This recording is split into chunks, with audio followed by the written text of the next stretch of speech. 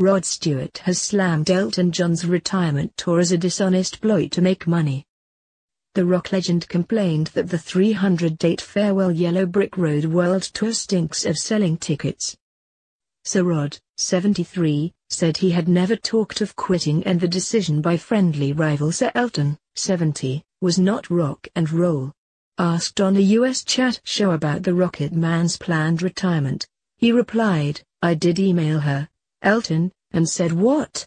Again, dear? I didn't hear anything back. If I retire, I won't make an announcement. I'll just fade away.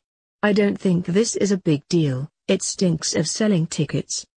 Fellow guest Cyndi Lauper joked that it wasn't a bad idea, but Rod hit back, "It's dishonest, it's not rock and roll." He had kinder words to say about Elton storming off in Las Vegas after a fan he invited on stage put his hands on the piano and wouldn't take them off. He said, "I don't mind it.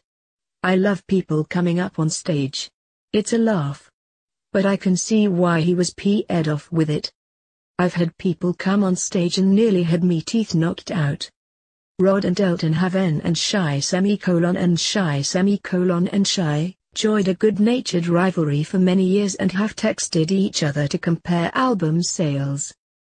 During their conversations they and shy tend to be a married couple. Rod calls himself Phyllis while Elton is Sharon.